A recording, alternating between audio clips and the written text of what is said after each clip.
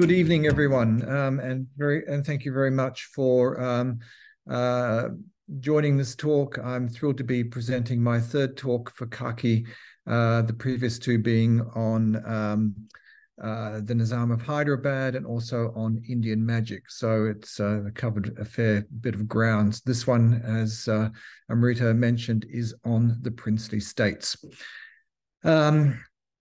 Amrita, you've borrowed a bit from my introduction. I'll go over it again in your introduction. So apologies for those people who might have heard this already.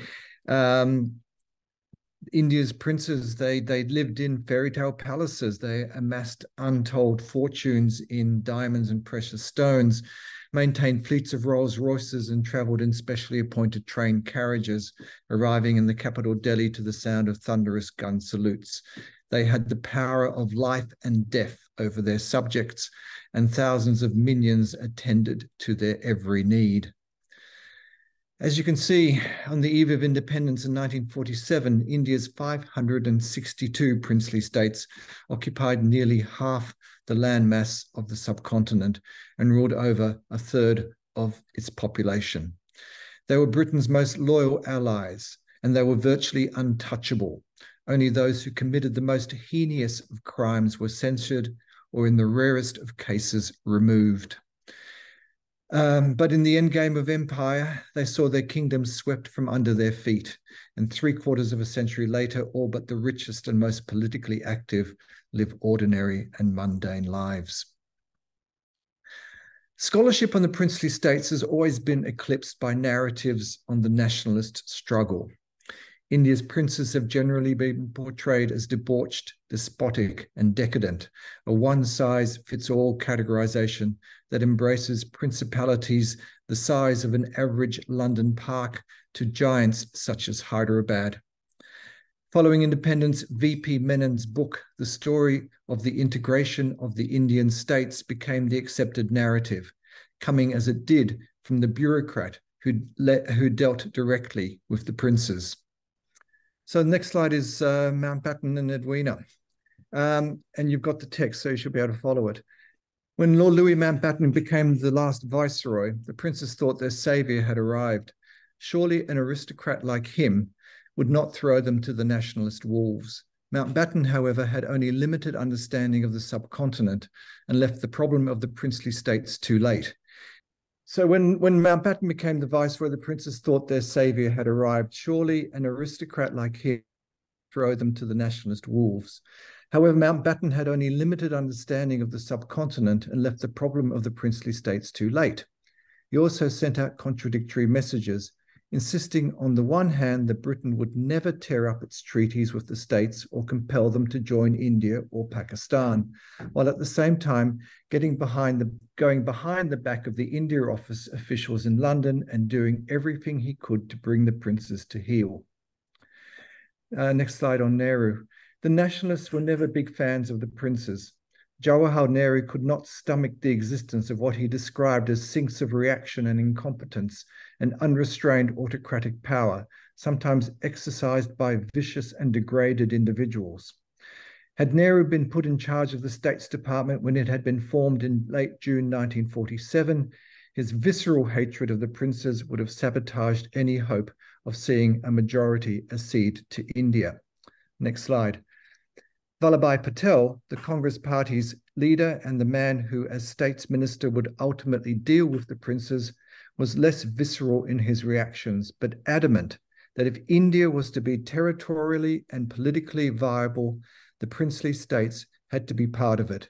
Any deviation from this goal would risk plunging a dagger into the very heart of India. Unlike Nehru, he employed a more diplomatic and pragmatic approach, cultivating close links with rulers of influential states such as Patiala and Gwalior, and appealing to the prince's proud and glorious past. Today, Patel is often called the Bismarck of India for repeating the German Chancellor's feast of cajoling a group of scattered and disparate princedoms into giving up their sovereignty and creating a cohesive nation state.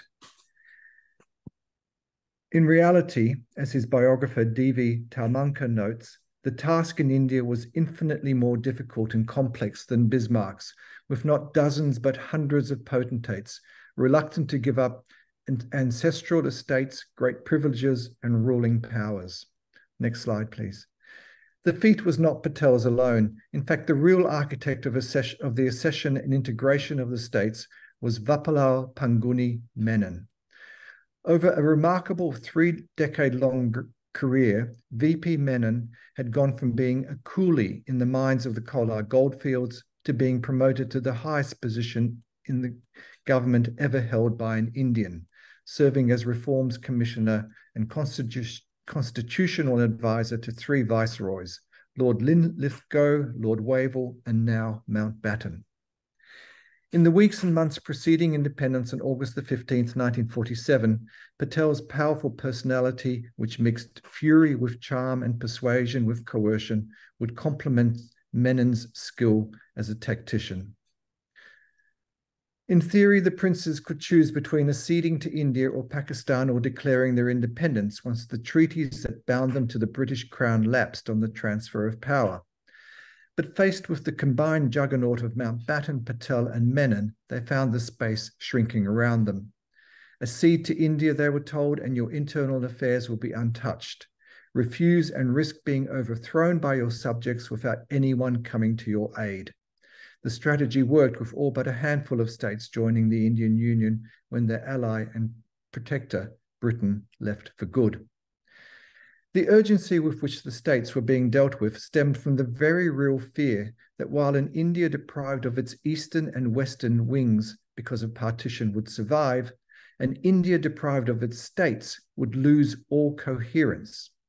In an influential essay published in 1944, the constitutional expert Reginald Coupland wrote, and I quote, and you've got the quote there, "The states form a great cruciform barrier separating all 4 quarters of the country.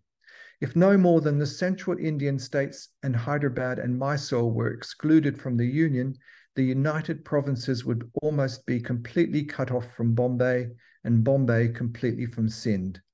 The strategic and economic implications are obvious enough.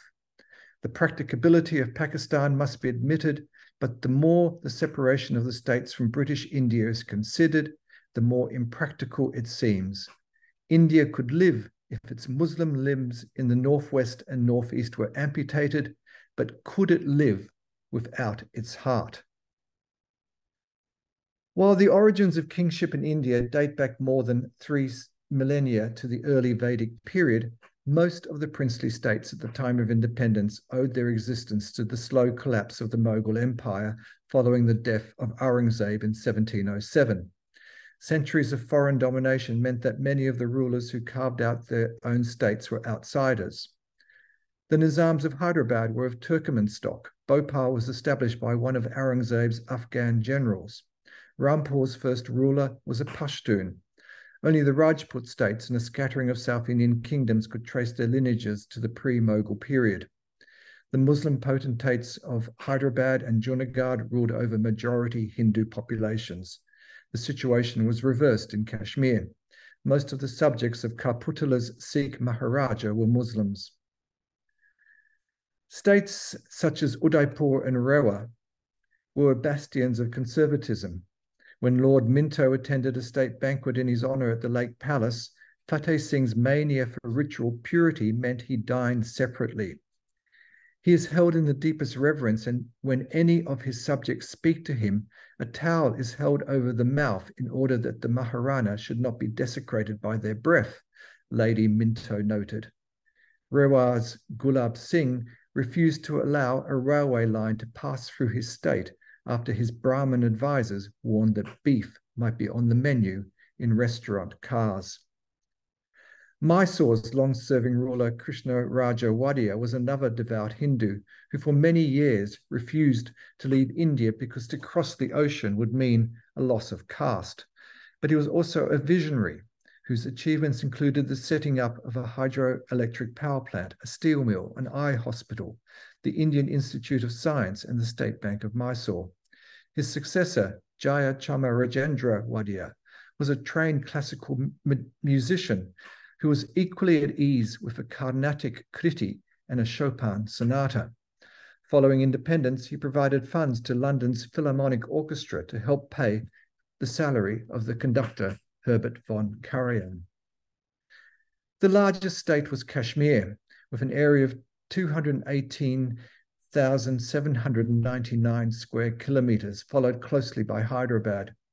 Located in the Deccan, Hyderabad's income and expenditure rivaled that of Belgium, and in 1947 was larger than that of 20 members of the UN. At the other end of the scale were more than 300 microstates. The bulk were in the peninsula of Kathiawar, where numerous individual fiefdoms were not much bigger than a couple of cricket pitches. Maharaja Ganga Singh of Bikaner once remarked that he knew of a Kathiawar state with an income of 43 rupees and whose kingdom is a well. In exchange for guaranteed protection against internal unrest or attacks by his enemy, a ruler would have to accept a British resident or political agent at his court, and in the case of larger states, pay for a military force commanded by British officers. About 40 states had actual treaties with Britain. Hyderabad's committed Britain to maintain 5,000 troops for the protection of the state, while Bhopal spoke of perpetual friendship.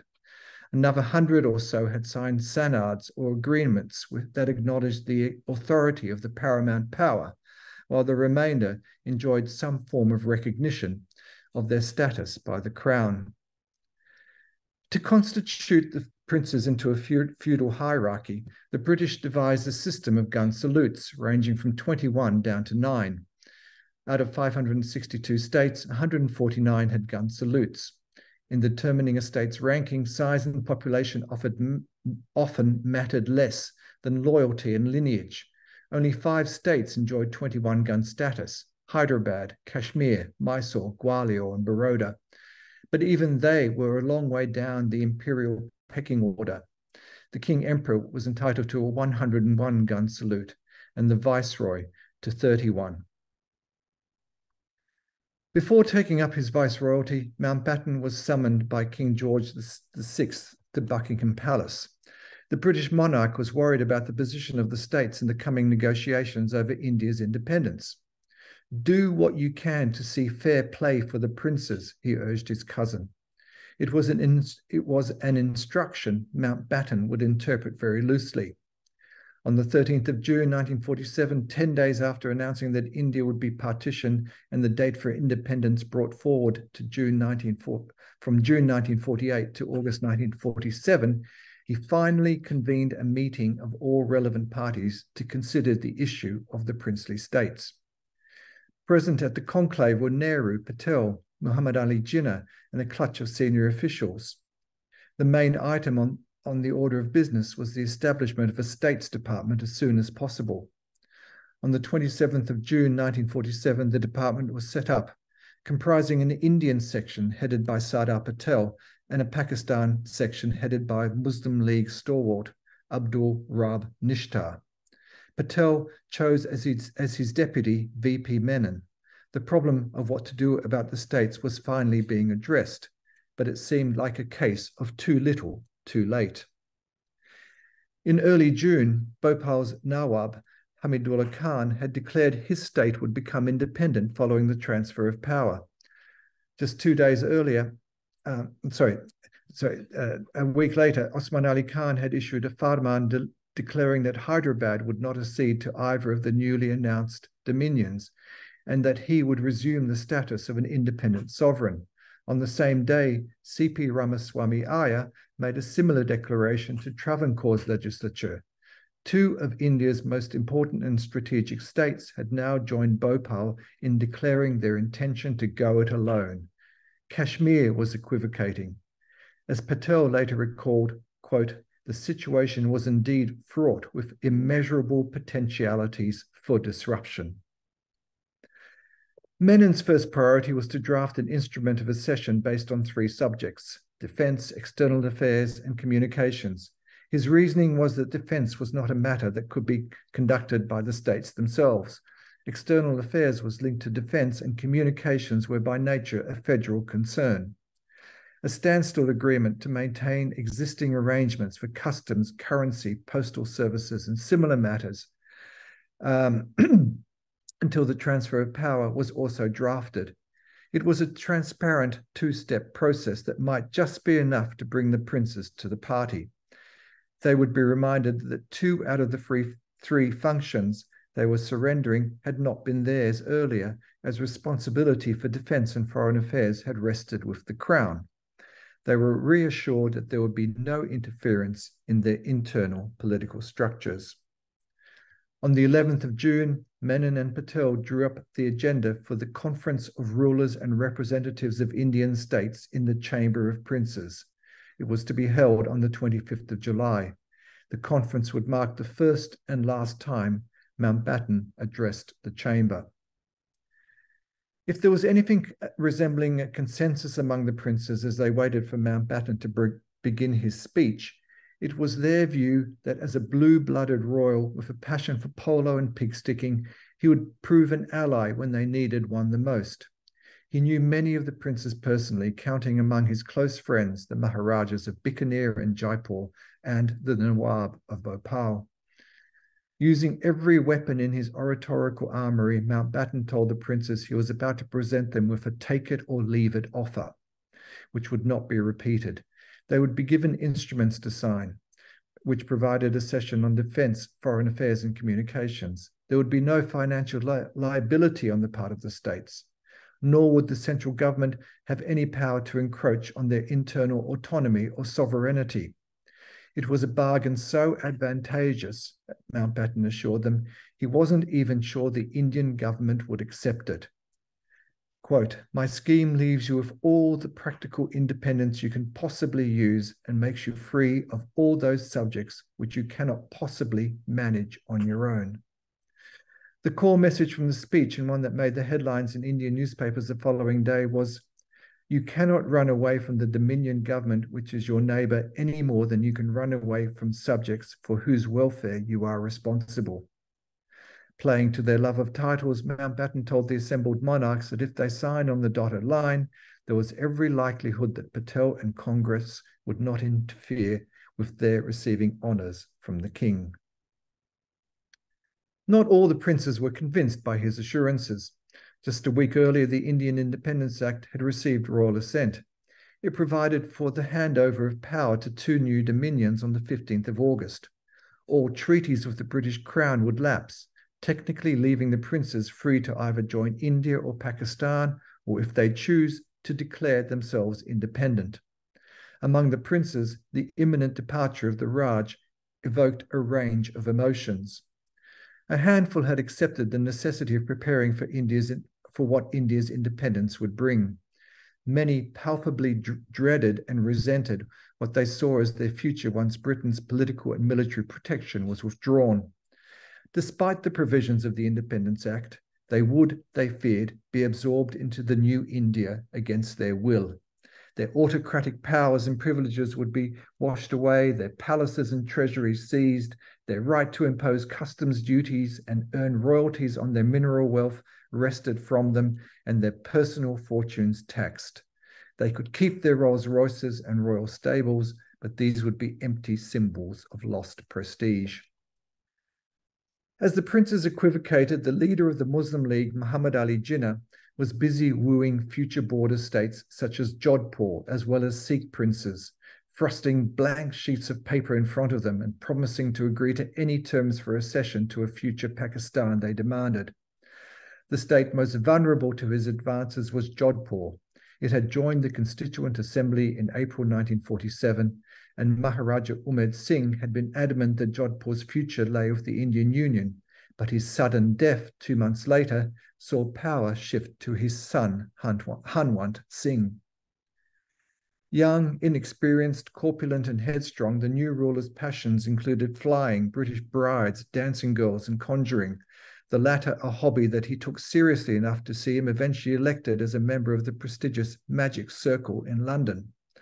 On coming to the Gadi, Hanwant first announced that his state would remain in the Constituent Assembly, but in early August 1947, Jodhpur's Prime Minister wrote to Mountbatten that Hanwant had decided to seek independence. This occurred after a meeting of Jinnah, which was also attended by Bhopal's Nawab Hamidullah Khan. Jinnah got straight to the point, offering Hanwant the use of Karachi as a free port, free import of arms, jurisdiction over the Jodhpur-Hyderabad-Sindh railway, and a supply of grain to the kingdom's famine-threatened district, on the condition that Jodhpur would declare its independence on the 15th of August and then join Pakistan. As soon as word of the meeting leaked out, Patel went to work to change the Maharaja's mind. "Your Highness is free to stay out if you like," he told Hanwant, "but if there is trouble in your state as a result of your decision, you will not get the slightest support from the government of India." Patel ended the conversation by reminding him that the Maharaja's father had left him to his care as a ward. If he did not behave properly, he was obliged to discipline him. Shaken by the warning, he told Patel, quote, "Well, sir, I have decided to go back to Lord Mountbatten and sign the instrument of accession right now." As far as VP Menon was concerned, however, this was no guarantee that Hanwant would do as directed. When he personally drove Hanwant straight to the Viceroy's office, he was doing so not as a courtesy, but as a foil against further prevarication. Hanwant was directed to Menon. After signing the instrument of accession in front of Mountbatten, Hanwant was directed to Menon's suite. As Menon would later narrate, Hanwant suddenly whipped out a revolver, levelled it at him, and said, "I refuse to accept your dictation." Menon told Hanwant he was seriously mistaken if he thought threatening him could get the accession abrogated, adding, "Don't indulge in juvenile theatricals." The revolver Menon referred to was a 7-centimetre long gold-plated pen with a .22 caliber bore made in Hanwant's Magic Props workshop. When Mountbatten heard of the incident, he made light of it. It became a standing joke between the three men. As a gesture of reconciliation, the Maharaja gifted the pen gun to the Viceroy. Years later, Mountbatten, by then also a member of the Magic Circle, donated it to the Society's museum. When India finally achieved its independence, it was still fragmented geographically and politically. While several larger princely states were making strides towards representative government, the vast majority were outposts of autocracy, too small to introduce effective administrations, too conservative to contemplate democratic reform. Only by a process of integration could India hope to become a functional nation state. But that would require rolling back promises made just a few months earlier not to interfere in the prince's internal affairs. The map of India would have to be withdrawn. Menon and Patel would achieve this through a two-stage process, creating unions of states and merging smaller states with existing provinces. Initially, their focus was only on the smaller states in Orissa and Chhattisgarh, which everybody, aside from their rulers, agreed were not viable. But it would soon embrace even the so-called viable states such as Jaipur, Bikaner, Gwalior, Indore, and Baroda, which Menon promised would remain separate entities. This process was also far from voluntary. When the Raja of Patna wavered about signing an instrument merging his state with the province of Orissa, he was told by Menon that if he refused, his administration would be taken over by force. A few months later, the Intelligence Bureau began receiving reports that several disaffected rulers from Chhattisgarh were in secret talks with right-wing groups to overthrow the Nehru administration. Other states that objected to merger arrangements included tiny Janjira, south of Bombay, and the much larger and more important state of Kolhapur. They were brought to heel through a mix of inducements ranging from threats of deposition to forcible annexation. When the Indian government published its second white paper on the Indian states in March 1950, it adopted a self-congratulatory tone, describing the process of integration as, quote, "nothing short of a revolution." Included in its pages was a statement by Patel insisting the solution to the state's problem had been offered in the, quote, "friendliest disposition with nothing but the ultimate good of the princes and their people at heart." Like the white paper, Most narratives of the integration of the princely states praise Patel and Menon for convincing all but 3 of the princely states that found themselves within the borders of the new dominion to join a united India, namely Junagadh, Hyderabad, and Kashmir. The reality was somewhat different. In addition to the states I've already mentioned, namely Hyderabad, Travancore, Kashmir, Bhopal, and Jodhpur, that either flirted with independence or considered joining the new dominion of Pakistan, there were more than a dozen outliers, notably Dholpur, Indore, Bilaspur, Rampur, Bharatpur, Junagadh, Manavadar, Dasuda, Vanod, Jainabad, Bajuna, and Radhanpur. Muslim-ruled Radhanpur delayed signing its instrument of accession for nearly a month after the 15th of August 1947. Piploda in central India would wait until March the following year. In Alwar and Bharatpur, Muslims attempted to join forces with their co-religionists in the Punjab to form an independent Miostan.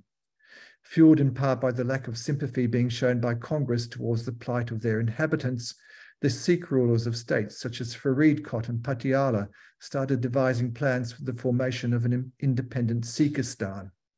Patel was also vexed by the Rajput states, whose mainly anti-Congress rulers he believed, quote, still dreamt of the power of their swords and still thought of carving out a kingdom for themselves. He would compare the situation facing the government in early 1948 to, quote, a powder magazine which a single spark may set ablaze. The process of integration would also serve to widen the rift between Nehru and Patel as they clashed over how to respond to threats to India's territorial integrity thrown up by Junagadh's accession to Pakistan, the tribal invasion of Kashmir, and Hyderabad's declaration of independence, which I'll be discussing shortly. Nehru's reluctance to use force would infuriate Patel, who in turn would be branded a communalist for his insistence on sending the army to dethrone Hyderabad's Nizam. Relations between the two men were tense even before these crises erupted. Some of the worst pre-partition violence had been taking place in Alwar and Bharatpur, whose rulers instituted a pogrom on their Mio Muslim minority. In the first several months of 1947, as many as 30,000 Muslims were killed, up to 20,000 forcibly converted, and an estimated 100,000 forced to flee the two states for the relative safety of the neighboring district of Gurgaon. Whole villages were razed and scores of mosques desecrated by activists belonging to local branches of the RSS and the Hindu Mahasabha. Many of the Muslims who fled these states never returned, preferring to migrate to Pakistan. When in September 1947, Nehru demanded that Patel restrain the rulers of the two states, his request was ignored. When Patel finally did respond, he cautioned against taking action, prompting an infuriated Nehru to send his principal private secretary, H.V.R. Iyengar, to get a first-hand report on the communal situation. When Patel protested, Nehru threatened to resign, accusing his deputy of restricting his freedom. Patel refuted the charge, but then proceeded to countermand the Prime Minister by ordering all Mios to be evacuated to Pakistan. The declaration by Junagadh's reclusive canine-obsessed ruler Mahabat Khan that his state would accede to Pakistan was the first threat to India's unity to emerge in the days after independence. Patel immediately recognized the implications.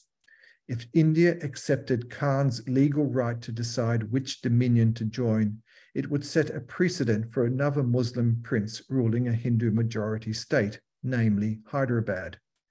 Not challenging the accession would give Pakistan the right to object to the Hindu ruler of Muslim-dominated Kashmir, opting for India. To avert such scenarios, Patel insisted that India intervene militarily. This time it was his turn to threaten to resign, accusing Nehru of a failure to stand up to the British officers commanding the armies of both dominions and who feared that such an intervention would lead to an all-out war. He also clashed with the Prime Minister over his offer to hold a plebiscite in Junagadh, calling it unnecessary and uncalled for. No sooner had the Junagadh crisis been resolved after Khan fled to Karachi, a much more serious one erupted in Kashmir, where Maharaja Hari Singh had refused to accede to either India or Pakistan. The differing narratives on the events that unfolded between August and October 1947 pivot around the question of whether Pakistan was behind the tribal invasion of the 22nd of October that forced Hari Singh to accede to India, or whether it was the culmination of a spontaneous outpouring of support by Muslims, mostly from Pakistan's northwest frontier province, to help their co-religionists, who they saw as being persecuted by Hindus. For Nehru, there was never any question that his ancestral home belonged to India. But when it came to repelling thousands of tribal militias swarming towards Srinagar, he equivocated. Things came to a head at a Defence Committee meeting convened on the 26th of October to determine a response to the invasion, where Patel angrily demanded that Nehru declare whether he wanted to keep Kashmir or give it away. When Nehru responded that he wanted Kashmir, Patel turned to Colonel Sam Manekshaw, the head of the Army HQ, and ordered him to send troops to Srinagar. To go into the accession of Kashmir would require a full presentation, particularly on the contentious question of whether an instrument of accession was signed before or after Indian troops landed in Srinagar. Can we have the next slide, please? Instead, I'll leave the final word to Hari Singh's son, Karan Singh, who was forced to admit, "It had always seemed to me," on the next slide, please, that a man as intelligent as my father, and in many ways as constitutional and progressive, should have in those last years so grievously misjudged the political situation in the country. Being a progressive ruler was one thing, coping with a once-in-millennium historical phenomena was another. When it came to Hyderabad, Patel initially took a hands-off approach, preferring Nehru to deal with the recalcitrant Nizam Osman Ali Khan. But as the crisis dragged on, it was Patel who took the initiative to prepare for a military invasion to put an end to the state's bid for independence. Once again, Nehru opposed using force to end the crisis. Tensions peaked at a Defence Committee meeting in September 1948, when Nehru lashed out at Patel, calling him a complete communalist. Patel sat in silence as Nehru continued his harangue and then walked out of the room. The episode so shocked the Sardar that he had heart palpitations and had to be put on oxygen. For all the coercion, violence, and broken promises, Menon and Patel did achieve their goal of creating a politically cohesive India and of extending responsible, democratically elected government to the people of the states. No longer could the ruling princes run their states like fiefdoms. No longer could they remain unaccountable to the people. By the end of 1950, all of the princely unions, with the exception of Kashmir, had adopted the new Indian constitution as their constitution. There is no doubt that integration was a lucrative exercise for the winners. India gained roughly the same territory and population it had lost because of partition and the creation of Pakistan, as well as cash and investments amounting to almost 1 billion rupees, which is 84 billion rupees in today's currency. In return, half of the former rulers were given tax-free privy purses that ranged in value from the £20,000 a year paid to the Maharaja of Mysore to about £40 to the humble Talukdar of Katodia, who worked as a clerk and travelled everywhere on a bicycle to save money. Despite Patel's antipathy towards the princes, he was determined to honour his promises to them by enshrining their privy purses, privileges and dignities in the constitution, declaring this was a small price to pay for the sacrifices they had made. A socialist to the core, Nehru balked at the expenditure of public money on privy purses in perpetuity, while millions of Indians were starving. The arrangement would last only for 2 decades. Men and women from royal families entered politics, some standing for Congress, eventually to be headed by Nehru's daughter Indira, but most for opposition parties. Of the 284 princely families that were guaranteed privy purses and privileges at the time of the merger of their states, more than 1/3 would enter politics, either at a federal or state level, before the end of 1971. With a success rate of more than 80% in the period from 1952 to 1971, princely candidates were eagerly sought after by political parties of almost every shade, including their major critic, the Congress. The greatest concentration of rulers turned politicians was among 17 gunners, such as Jaipur, where Gayatri Devi, the Maharani of Jaipur, would earn a place in the Guinness Book of Records for winning her seat with a 175,000 vote majority in her debut political performance for the centre-right Swatantra Party in 1962. In the 1967 elections, nearly half of the 24 royals who were elected to the Lok Sabha had run against Congress, exacerbating the party's worst performance until then. In state assemblies, the success rate was even higher. It was only a matter of time before Congress sought revenge. For Indira Gandhi, who had been in power for just over a year, there was only one way to avoid an electoral nightmare: institute a program of populist measures that would put her opponents in their place. In the case of the princes, that meant the abolition of their privileges and privy purses, but getting rid of them would not be easy. The dispensations enjoyed by the princes had been guaranteed under Articles 291 and 362 of the Constitution. Obtaining the two-thirds majority needed in the Lok Sabha to change the Constitution would require equal doses of cunning and coercion. Believing that such a move would play well in her populist agenda, she tried to get a compliant president to de-recognize the princes, only to be stymied by the Supreme Court that ruled it was beyond the president's powers to issue such an order. Undeterred and flushed with a two-thirds parliamentary majority after the 1971 elections, Gandhi successfully introduced a bill into the Lok Sabha to amend the constitution and de-recognize the princes. As far as she was concerned, the time had come to end a system that has no relevance in our society. Had Nehru been alive, he would have applauded the move, but not Patel, who would have viewed her actions as a final betrayal. Last slide, please. In summary, I believe that the princes, while fatally undermined by division and delusions, were let down by the power they trusted the most, namely Great Britain. The rulers' best chance of being able to preserve their kingdoms and coexist with an independent and democratic India was to become more democratic themselves. However, British officials pressed tepidly, if at all, for such reforms, leaving the princes with a false sense of security. Patel and Menon, the architects of integration, took advantage of this false sense of security to lure and arm twist the princes into signing instruments of accession, and then broke the promises contained in those instruments in the cause of building a united India. To leave decisions regarding accession and integration to the people of the states, as many rulers demanded, would have unleashed chaos, which newly independent India could not afford. While Menon and Patel warned those rulers who dragged their feet on accession that they would face the wrath of their subjects or in extreme cases, armed intervention, they never encouraged popular uprisings. Their appeal to the rulers and to their subjects alike was to work in the cause of national unity and stability. In the vast majority of cases, it worked.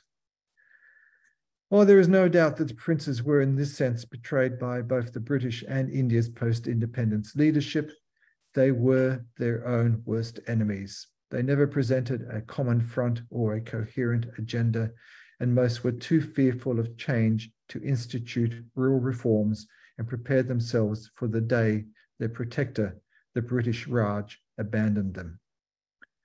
That's the talk. Thank you very much. And apologies again for the technical issues at the beginning of the talk. I hope we've got enough time for some questions. Thank you so much, John. It was really illuminating. And as far as the comments on the chat are pretty self-explanatory, amazing, insightful, interesting. I have a few questions, John. How long was this book in the making? And where did you do your primary research? Look, the book was about 3 years in the making. The primary research was a lot of it, unfortunately, was interrupted by COVID and not being able to travel to India because of the restrictions there. And even if I could have, a lot of the archives were closed. But I was able to access online quite a lot of the National Archives of India material. Some of that's also available on demand if you order it, which was terrific. The US State Department decimal files, another great source that I could access through my university library, and they're very illuminating because they're records of conversations the US ambassador in Delhi, his consul, and other senior diplomats had with nationalist leaders such as Nehru, Patel, Jinnah, as well as Menon, and quite a few of the princes. So you get quite an interesting perspective. These were obviously they were speaking very candidly to the diplomats there, not expecting their conversations to be published, decades later. But that was a good record, and of course the British Library archives as well had a wealth of material. So, but the other tremendous source is the 12-volume Transfer of Power that came out, I think, in 1971, that Nicholas Mansaray edited. It's 12 volumes, each volume about 1,000 pages, and it contains cables, communications, reports, going backwards and forwards between London and Delhi, Mountbatten's personal reports, his conversations with Menon, Patel, Hamidullah Khan, other leaders as well. So on the princely state. So it's really, there is a lot of material that one can sift through, certainly. Is there any authentic material from the prince's side? I mean, it's their side of the story. Well, yeah, there is. Again, in the National Archives of India, you get. Let's just take. I mean, this is one minor example, but it's a good example. That state I mentioned, the Muslim state of Radhanpur, which is in Kathiawar. It was an 11-gun salute state. Most Indians have probably never heard of it. It's the town of Radhanpur is still there, and I think the royal family still resides in the palace. But so there was a lot of, it was one of the states that didn't accede on the 5th, by the 15th of August, and earlier it had actually teamed up with several other Kathiawar states and sent a joint petition to Jinnah saying, we'll form a federation and we'll accede to Pakistan. But Jinnah and the Pakistani arm of the States Department kind of ignored the request. I think they had their eyes on Jodhpur and Junagadh and the bigger fish rather than these smaller states. But so you can see the correspondence is there from the Radhanpur Dadabar. And even the excuses for not signing the instrument of accession in time, which included things like the Maharaja has got a bad case of bronchitis and can't come to Delhi, or the monsoon rains have disrupted transport and communication. So there are these things. It is, and of course, the opinions of the rulers are there in the Transfer of Power volumes, what they thought about accession and integration in their conversations with Mountbatten and other senior officials. So there's quite a bit there. Did all the princes receive a privy purse? I thought I heard you mention 260 something. 200, yeah, 268, I think. Why were the others deprived of it? Oh, look, it's a complicated question. Mainly size-wise. I mean, there were 149 gun salute states. They all got privy purses and were able to enjoy these privileges. And then there was more a sort of a pecking order bit below them. It might have reflected the composition of the Chamber of Princes as well, which didn't represent all the states, and there were. Some of the states were represented by other states, grouped like that. So of the 562, how many acceded to, how many opted for Pakistan, as a question from Sandhya Mehta? Well, look, I mean, as I said, there was a bunch of Kathiawar states that wanted to opt for Pakistan, but their requests were kind of, pretty much sidelined. If you know, Bhopal was another state that was flirting with opting for Pakistan,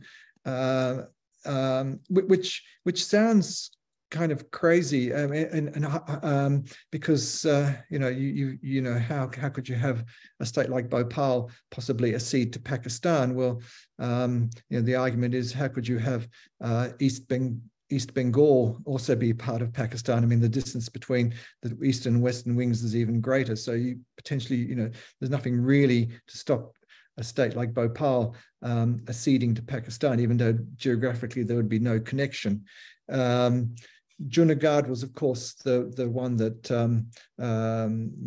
comes to mind firstly. And what's interesting is that it did, you know, its Maharaja did sign an instrument of accession to join Pakistan.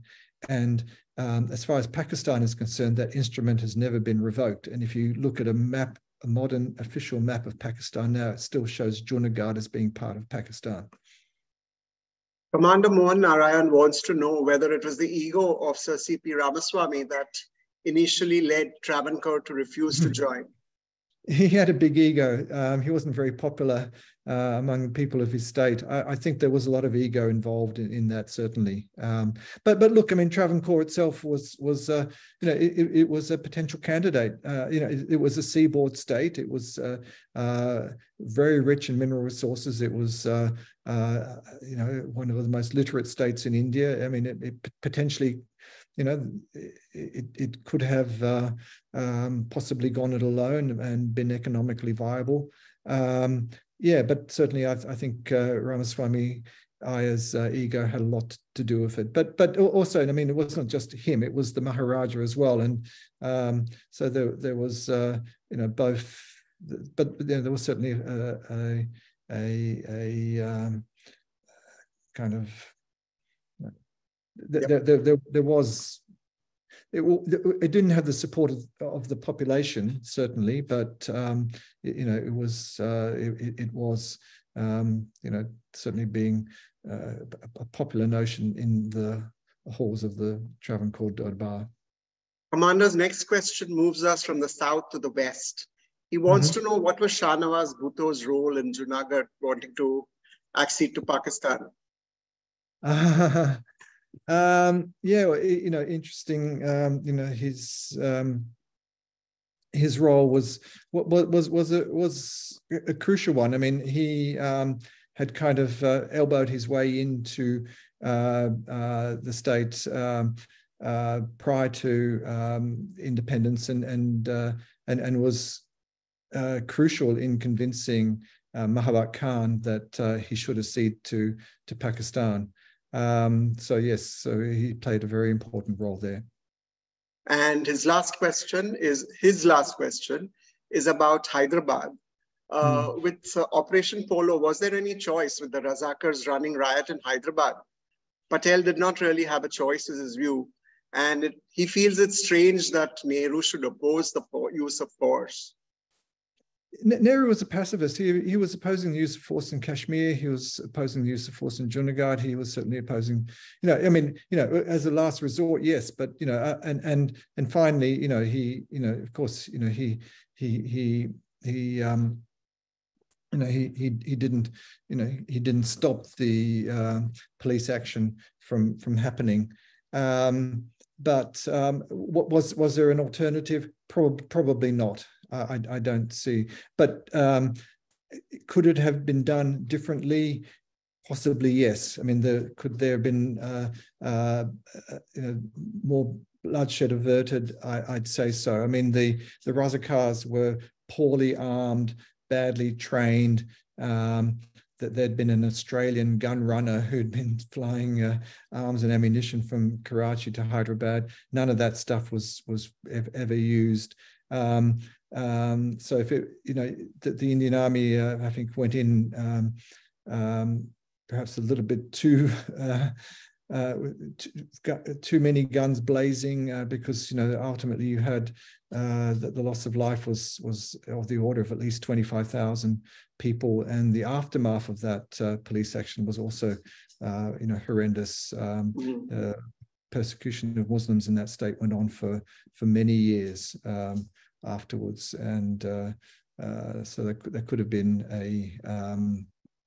it could have been maybe done in more in a less sort of, what's the word for it? Yeah. Most of us are only aware of the use of force in Junagadh and Hyderabad and Kashmir. You did mention there were some other teeny tiny states where there was use of force. Which were those, John?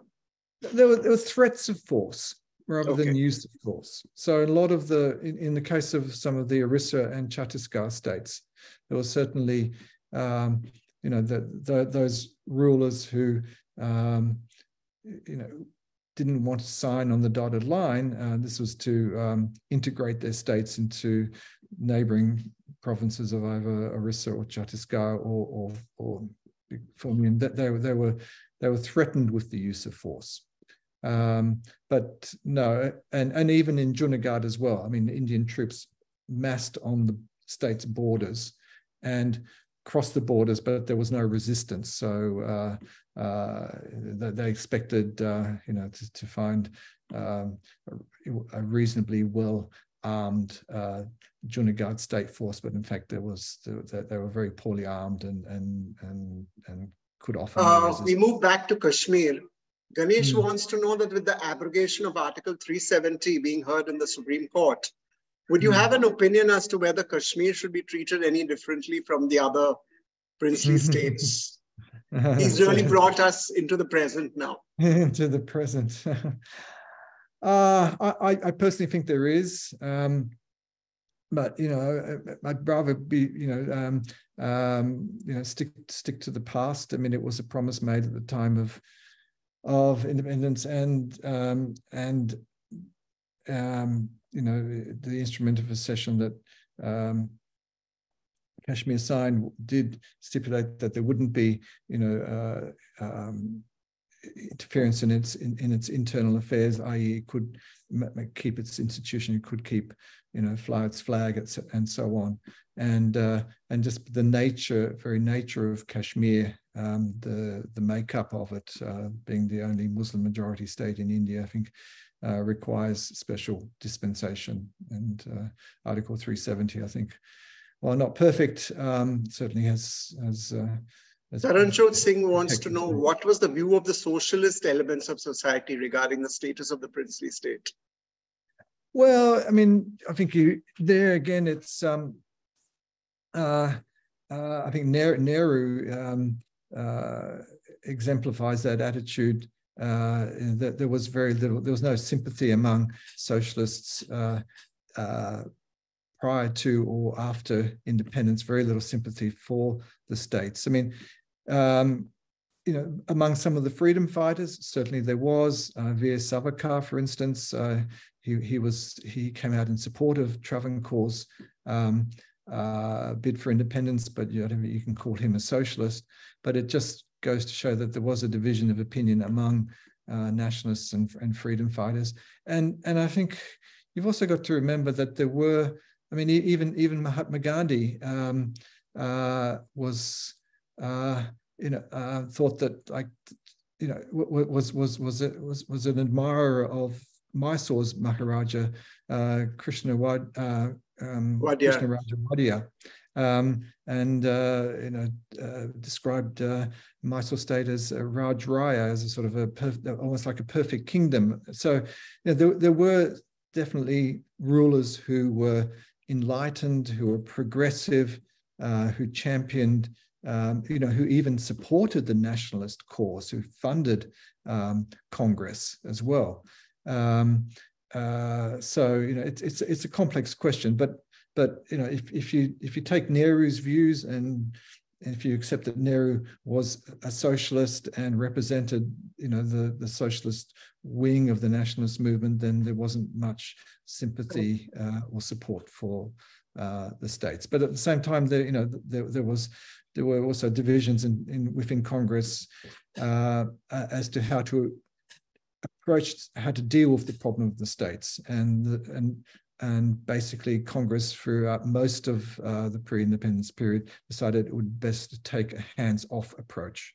Naveen wants to know if there were any princely states which acceded in a spirit of nationalism, I mean, without force.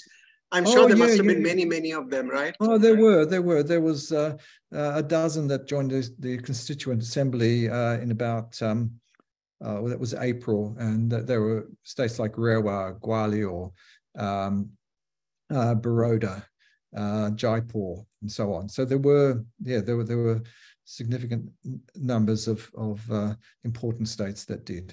Okram wants you to weave a scenario. What would have been the situation like if Nehru and Pandit had, if Nehru and Patel had shown a united front? Look, I don't think it would have made a lot of. Look, I mean, Nehru was, as I mentioned early on, he was very virulent in his dislike of the states, calling them these sinks of debauchery and being despotic and so on. He had no sympathy for the states or their rulers. Even in was it April 1947, declaring that any state that refused to accede to India would be treated as hostile. Now that was a threat that turned a lot of shook a lot of princes. They saw that as sure sign that a future Congress ruled India would not have any sympathy for them at all. But Patel was put in charge of the States Department, and VP Menon was his deputy. So once that happened, it was pretty much it was that team that ran negotiations with the states, and that's Nehru more or less took a hands-off approach from that point onwards. He had enough problems on his mind, rather than have to worry about the states. What they don't teach in our schools is about which states acceded to our neighbors. I mean, I know only of Bawalpur. Are there any others? Niloufar wants to know. Oh, well, yeah, we got to read the book. There's a whole chapter on the Pakistan states. So there was Khairpur, Bawalpur, Kalat, of course, which comprises present-day Baluchistan, a smattering of smaller states like Dir, Swat, Swat, and so on. Yeah, there were 10 states that found themselves on the Pakistan side of the partition line. And did Pakistan offer any privy purses? Or it did too. Yes, it did. Yeah, and they were revoked a year after India abolished its privy purses, so in 1972. Okay. So that answers Naveen's question. Okay, how did the integration of princely states impact regional dynamics and cultural diversity within India? Wow, that's almost a book. I think we would like you to talk separately at a separate talk about that, because it's such a vast topic. Oh, it's a vast topic. It's an interesting one. I mean, you can't look at the princely states as a whole. There's no one size fits all. I mean, the Rajput states, were they could trace their lineages back much further than some of the the Central Indian states, for instance, and you could look at them separately. The Sikh ruled states certainly need to be treated on their own. And in fact, as I point out in the book, I mean, there was a lot of antipathy towards Congress from among the Sikhs and the Rajputs, and there was talk among them of forming federations or hedging their bets as to which dominion they might join. And the Jat ruled states, Awa and Bharatpur, you should look at them in together as well. And then you've got southern states such as Cochin and Travancore. It's a good question. It's something that I think you'll get a feel for it in the book, but it's a big topic to cover. And the last question, we don't hear much about the northeastern states, Manipur, etc. Yeah. Were they difficult to convince to accede? No, look, it's. I must admit, I probably should have spent a little bit more time talking about them. I do mention them, but only briefly, and that's more in the context of Nehru writing to them. I mean, he did. He was roped in, if you like, to this, into convincing them to accede to India, and that was mainly in the threat of reminding states like Manipur that if you decide to go it alone, there's no one is going to come to your assistance, and being so geographically separate from the rest of from the main part of India, they certainly would have found it hard to do that. But Manipur is an interesting case, but it's very much a topic for another conversation. Did you study Sikkim at all, or was that a totally different kettle of fish? Totally different kettle of fish. Sikkim, Nepal, yeah. So, all right. No, I don't mention Sikkim. Yeah. Thank you so much, John, for your time. It was most illuminating. We know it's pretty late, right. And for the benefit of our listeners, John is speaking to us from Australia, where it's way past his bedtime. Oh, no, it's all right. It's fine. Yeah, no. Thank you, Khaki, for organizing the talk, and please buy the book. Yes. Okay. Thank you. Bye, everybody. Have a nice weekend.